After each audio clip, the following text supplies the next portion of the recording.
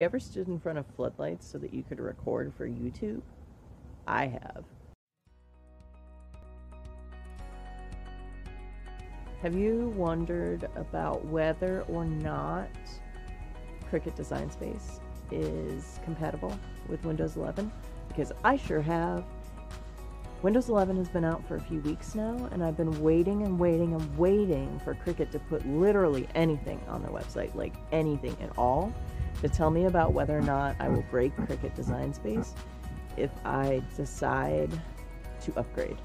I don't know if you know this or how long you've been around Cricut, but last summer there was actually a big issue for some of us. We had received a security update for our laptops and it completely broke Design Space. And in the process of breaking Design Space, customer support was like just not there. They didn't have anything on their website whatsoever.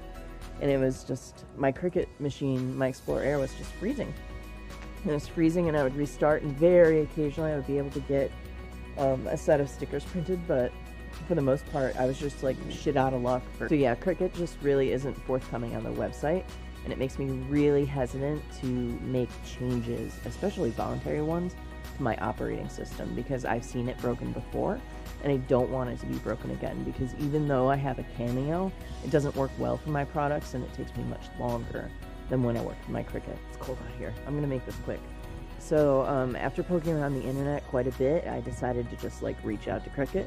And so I talked to their chat bot, which was very not helpful, and I checked their help documents, which were also very not helpful. And then I ended up in actual chat support with a very nice person named Norman, who apparently checked with their back office. I don't really know what that means. And the back office reported that Cricut Design Space and Windows 11 is working fine. I personally will be upgrading one of my machines to Windows 11. It's not my primary cricketing machine. Is that how you say that? Cricketing machine? But it is one that I do have Design Space on and I can use.